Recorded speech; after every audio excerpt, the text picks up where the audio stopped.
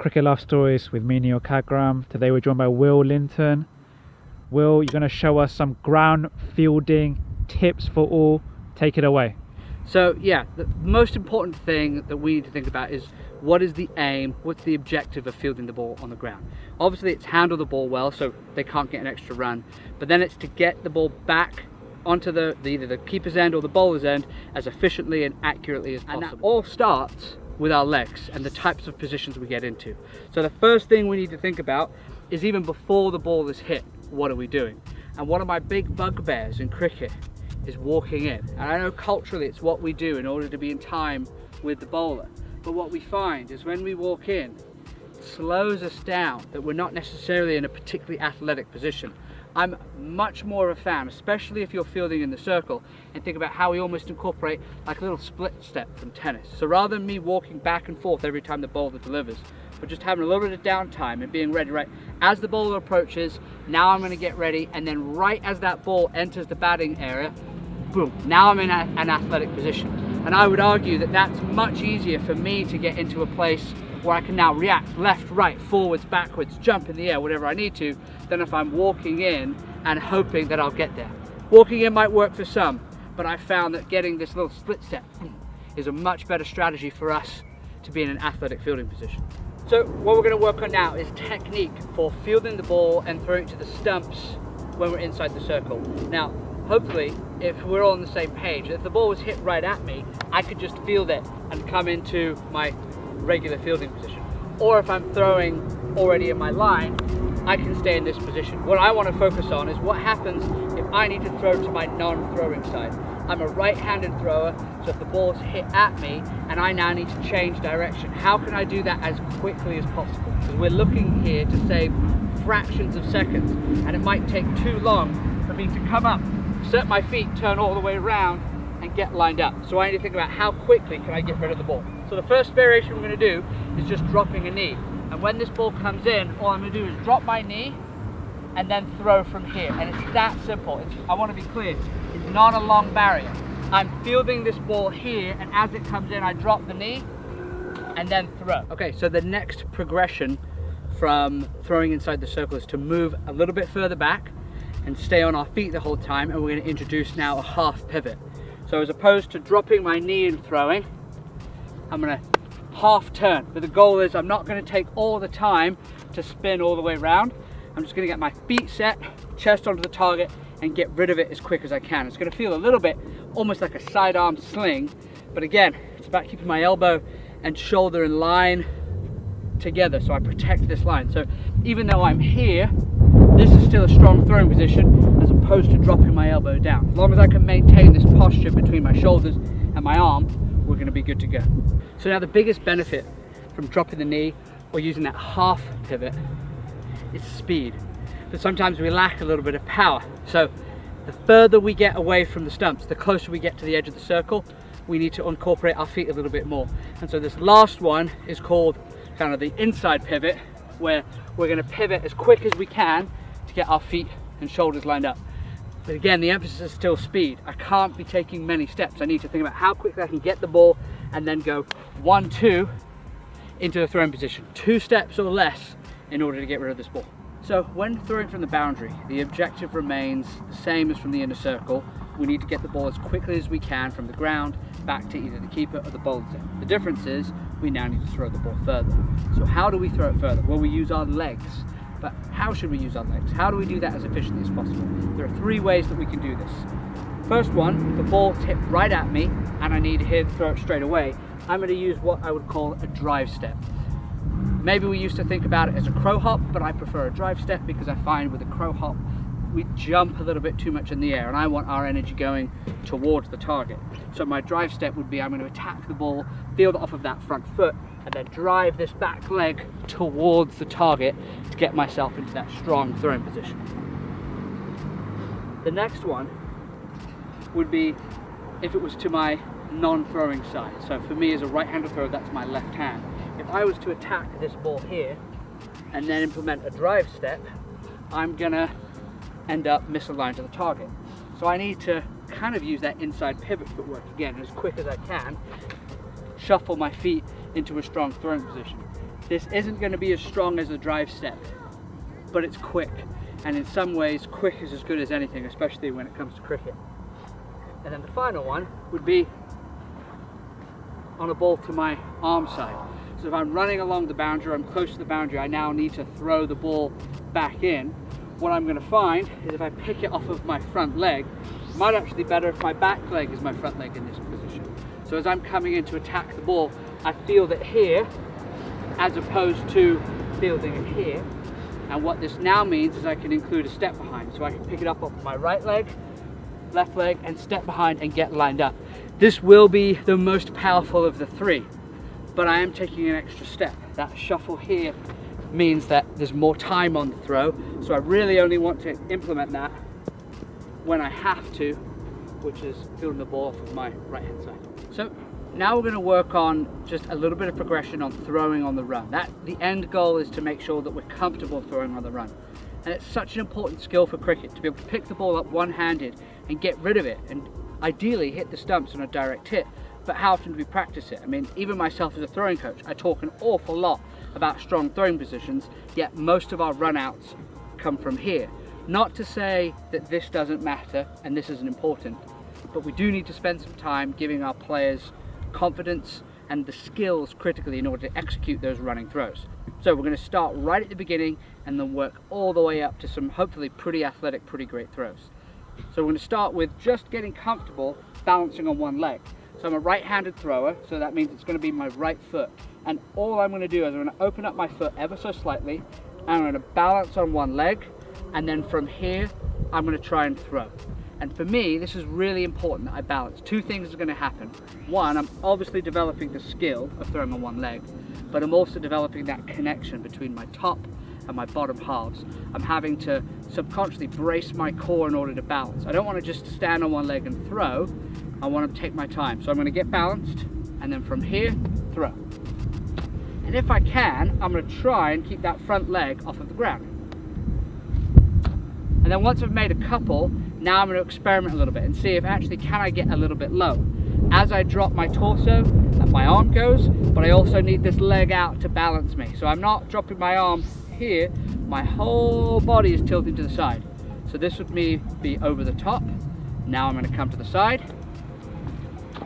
And now I might even go underneath, submarine style. So again, we come here and we go martial. Making sure my back leg is plugged into the ground, making sure my arm action is good. Now from here, the next step of martial is to go walking throws. And the benefit for throwing on the run is we're now just increasing that intensity just a little bit. So all I'm going to do is I'm going to walk towards the cone I just threw off, but every time my back foot hits the ground, I'm going to make a throw. So it's like the wrong foot throws. It is the wrong foot throws, but it's in the context of building up to throwing on the run. So I'm going to start back here, walk in, and every time my back foot hits the ground, I'm going to make a throw. So now we need to add in some running. And we're going to go forwards, backwards, and forwards. You'd be surprised at how challenging it is to throw on the run while moving backwards and forwards. We often find that we run forwards and the first thing players want to do is set their feet and get back to this strong throwing position, which is great, but that's not what we're working on. We're working on throwing off this back foot. So we're just trying to encourage them to keep their feet moving and throw on the run. And then do the same while they're going backwards. And what we find is when they throw backwards, the accuracy often goes completely out the window, but that's fine. The purpose of the drill is just to get comfortable being athletic and moving. So again, we run forwards and throw, and then run backwards and throw. Then for our final progression, we now need this cone set up in the middle. So we now have a target, and we're going to go between our side cones here, so it gets a little bit more game-like, a little bit more like we're trying to throw on the run. Get those batsmen out between the stumps as they're trying to take an extra one, or dare I see it, even two off of us. So, we're going to start here on this side cone. I'm going to run towards my other side cone. But every time I get to the middle cone, is going to be when I throw. The trick here is obviously this is my arm side. So I can just throw on the run and keep on moving. When I'm coming this way, I've got a choice. I can either open up and throw across my body here, but that's not a strong way to throw. Much better for me to actually spin, pirouette almost like a ballerina and throw. So there we go, throwing on the run. Starting from the most basic principle of standing on one leg, building all the way up to throwing across your body and even adding a little spin to finish. Okay, so one thing that's sometimes lacking is just not preparing the body to throw. We just kind of come out to the cricket field, do a few stretches, and then start throwing, and then we're good to go. For me, it's really important that we prepare the body to throw as opposed to throwing to prepare. Like, really important that we get a good warm-up in. So I've got 4 pre-throwing stretches that I recommend all of our throwers always do before any throwing session, whether that's practice or a game. And I'm going to take you through them real quick. So the first one is a reverse lunge with an overhead reach. It's exactly what it says on the tin. You're going to start with your feet hip width apart, we're going to step backwards, and then we look to the sky. And then we repeat, and we do the other side. And what's really important with this one is it is a reverse lunge. We go backwards, and the reason being is because we're all cricketers, and I want us to be a little less crickety for this. So if I'm to step backwards, you're going to notice I'm not that far off a decent throwing position. If I was just to turn my feet and get here, I'm in a pretty good throwing position. And so what that happens as I step back is my head gets behind my belly button, and now I'm ready to go. If I was to step forwards, what tends to happen is my head gets in front of my belly button, and now I'm in not such a great throwing position. Now I can't rotate my hips, my head is too far forwards, and it feels just a little bit too much like playing a shot off the front foot. And getting your head over your front foot is great if you're playing that shot off the front foot, not what we want when we're throwing.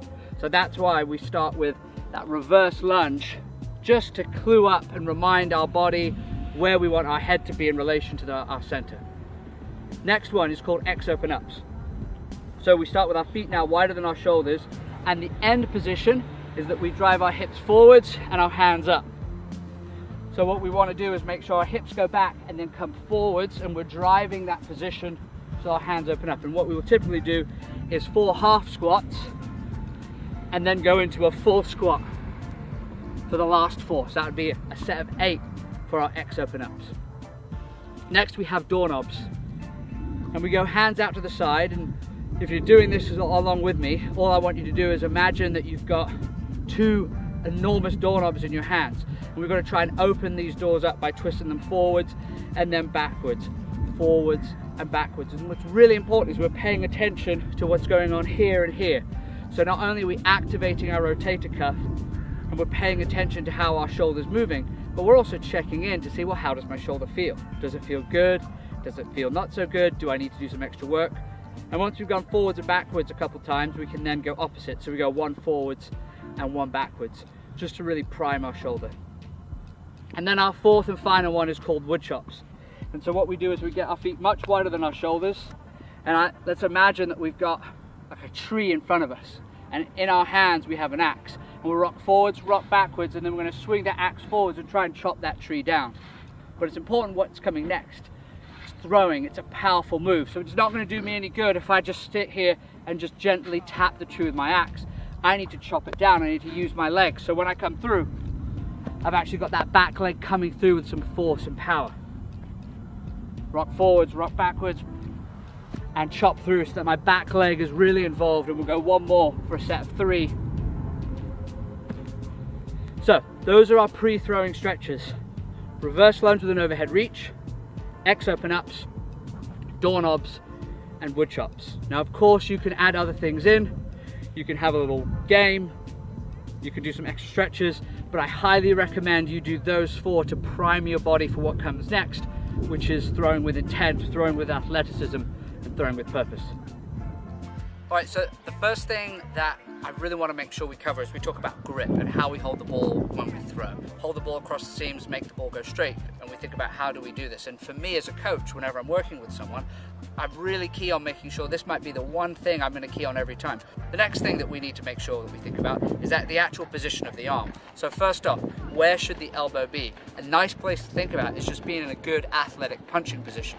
So if I was going to throw a punch and get ready here, we'll notice that my elbow is probably about shoulder height. It's certainly not above my shoulder, and it's certainly not tucked down here. Where am I going to position this ball? We used to, and I used to be guilty of this as well, think about, well, I want to point the ball away from my target so I can throw.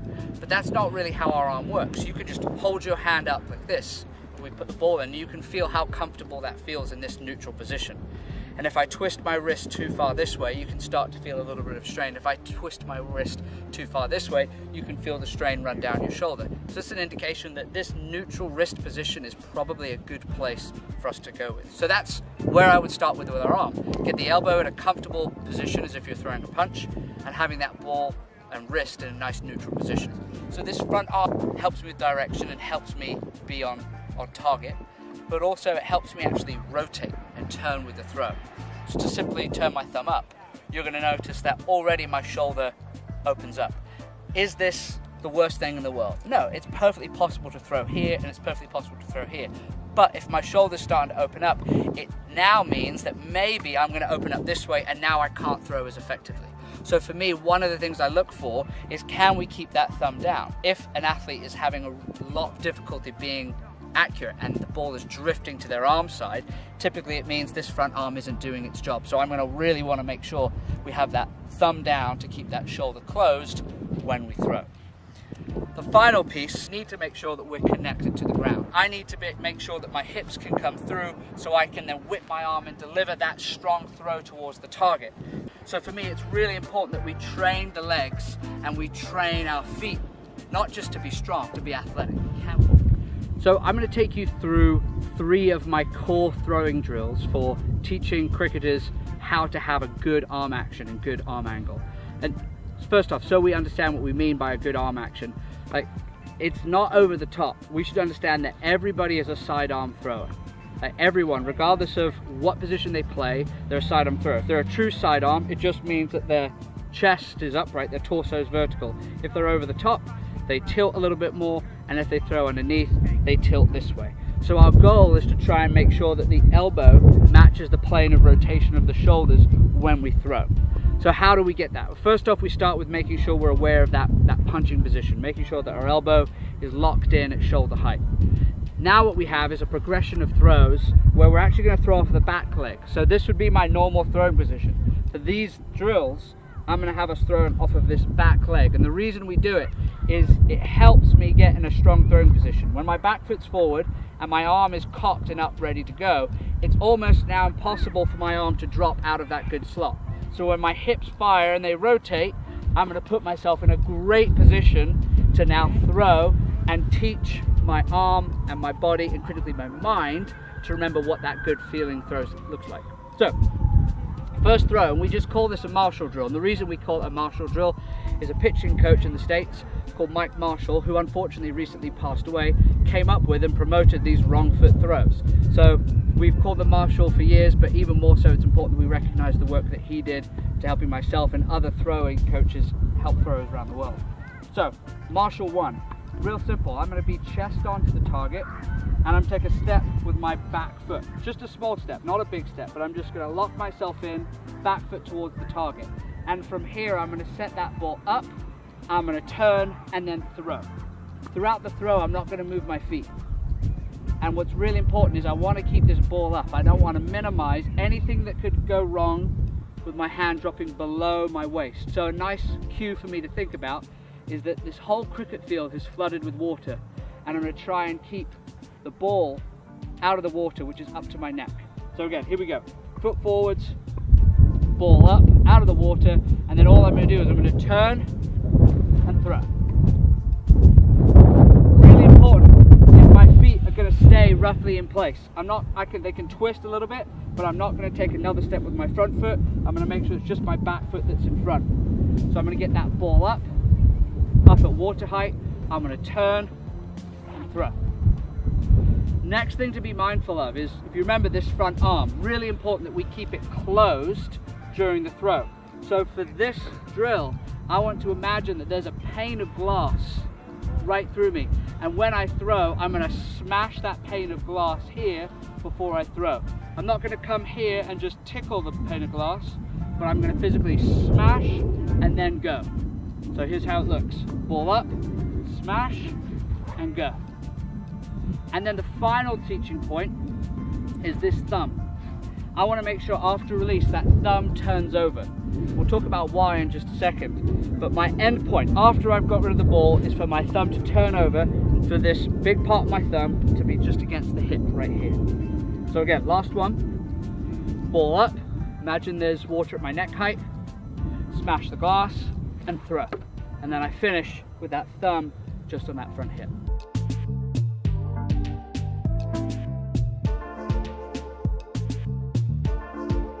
Okay, so this next progression is just called Marshall 2, and it's a progression from where we started with Marshall, and we're going to be stepping into that Marshall throw.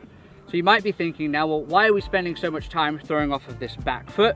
How many times do we make throws like this in cricket? And it's for two reasons.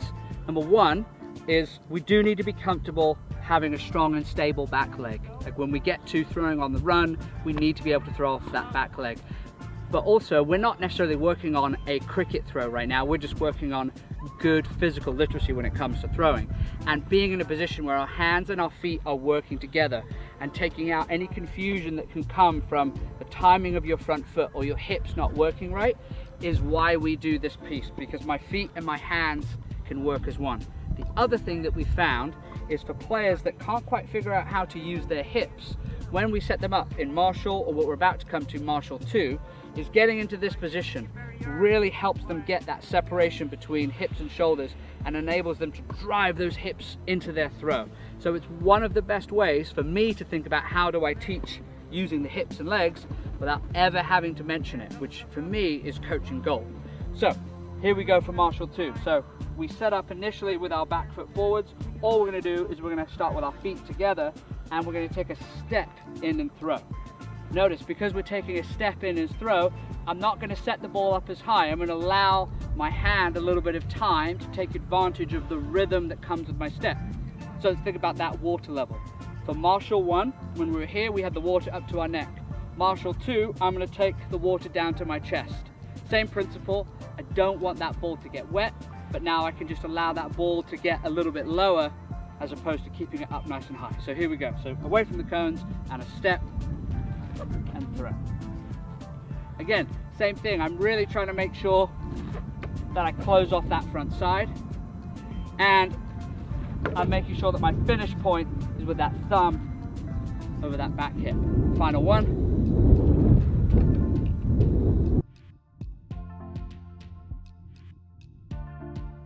Okay, so last progression here of our Marshall or wrong foot throws, we're going to be walking into it. So we started with Marshall where our back foot was fixed. In Marshall 2 we stepped in, and now with wrong foot we're going to walk all the way through. So now, because we have even more time and we can get more rhythm into the throw, we can now allow the arm to do whatever it feels most natural. That can be a really long arm circle, but for me I think probably a shorter arm circle is still preferential for cricket. So I'm going to stick with a shorter arm circle, but you can go with pretty much whatever you feel comfortable with. But again, my goal is just to make sure that after 2 or 3 steps, I get back into this position where my back foot is down, and then I throw. So, a couple steps back, and all we do is we walk through at a nice pace, back foot comes down, and throw. And I'm making sure that finish position is still the same as Marshall 1 and 2. I still want to make sure that my thumb is turned over, and I promise I'll cover in a minute why that's so important. But again, we just walk through, back foot comes down, and we throw. Making sure I close off that front arm as soon as that back foot comes down. Last one here.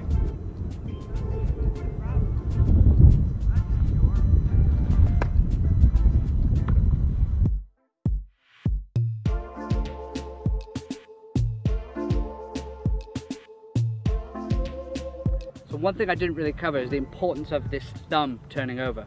Now, for me, it's all about what happens after we throw. So we just think about this. If you're gonna throw the ball as hard as you can, and let's say you can throw the ball 90 miles an hour, that means that at release, your hand is moving 90 miles an hour. It now has to go from 90 to 0 by the time you finish.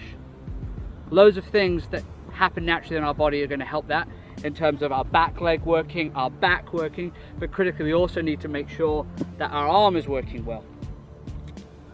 What should happen is after we throw is we pronate, meaning our hand turns over, and that helps decelerate our arm naturally. If your hand supinates and it comes underneath, then what happens is the bones in your elbow and the tendons collide, and now we're in a position where we're just going to get additional inflammation. And for anyone that has had sore elbows from playing cricket, I find typically it happens an awful lot in spin bowlers, but people throwing here and letting that ball out underneath and not allowing that hand to turn over naturally. Now, I'm not expecting you to have to do this in a game and think, right, field the ball, get up to a position, and don't forget to pronate. But this environment where we're working on throwing and we're just worrying about having good technique, it's a great time for us to think about what does good look like, what does good feel like, how can we teach it so we can hopefully reinforce it when we get out on the field when it matters. So now that we've worked off the back foot, we're going to go into a sequence of drills that's just going to help us be a little bit more athletic when it comes to our throwing. So for me, a couple things matter. Number one, that we are athletic, meaning we're going to have to move, we're going to have good athletic posture. Number two, we need to throw hard, because if we don't throw hard, then what are we training? Are we just training throwing softly and hoping it gets there? We need to make sure we elicit that sort of behavior that we want from the games to happen in the practice environment. So we've got to throw hard. And then number three, we need to throw to a target. Even if we don't hit the target every single time, it's about making sure that we're training our mind, our eyes, and critically our body to go to the stumps and not just a space that, you know, can be defined later. So those three things in mind, we're going to work on 3 throwing drills right now. Number one is just real simple, just a little bit of a step back. So all I'm going to do is I'm going to step back onto that back leg before I throw. And I'm just trying to think about how I can be as strong as powerful into the ground before I throw. So I'm going to get into my athletic position, I'm going to step back and then throw. I'm not jumping back, I'm not having a big leg kick like I would do in baseball, just a step back and throw. And what's really important is that I really think about how I can get that back foot into the ground, here. That I'm not just leaning back, but I'm being athletic, that I'm almost imagining there's maybe like a tent peg behind me that I'm trying to drive into the ground. And the other thing that you might have started to notice is I'm making sure that my back leg comes through after I throw to help with that deceleration. I don't want to just sit here and throw and keep my back leg locked into the ground, because then I'm losing power. And I'm also not helping my arm slow down, which is just a recipe for disaster. So one more time, just step back and throw.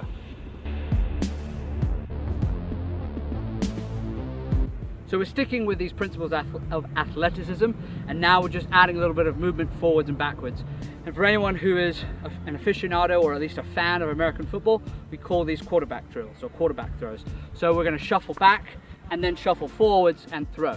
And the goal is just to try and maintain that athletic posture throughout. Can we have our feet moving forwards and backwards before we make a throw? So first things first, we get set, then we shuffle back, then we shuffle forwards, and then we throw. Most important thing for me is I maintain that posture throughout the shuffle. Again, thinking about what type of arm circle, how long do I want my arm to be? Probably not long in cricket, so a nice short compact movement is going to help me be a more efficient thrower.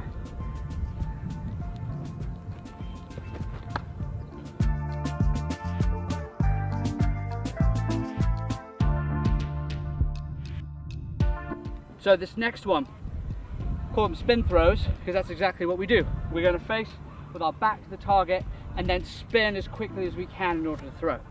We do this for 2 reasons. One, in a cricket match, there's going to be times where you're going to pick up a ball and have to throw it without being able to look at the target. Maybe it's behind you, maybe it's to decide, whatever it is, we want to give you a chance and practice to have that experience of not being able to set perfectly and line up to the target, but spin really quick and find it. The other thing though, is it comes back to those hips and shoulders working together. And we find that the faster we spin, the more efficient our arm gets. The faster I spin, the better my hips and my arms do what they're supposed to without me having to actually say, oh, do this with your arm, do this with your hand. So there's another great way for you to think about how you can improve your throwing technique even without me even being there. So here we go. Make sure I get in a good athletic throwing position, and here we go.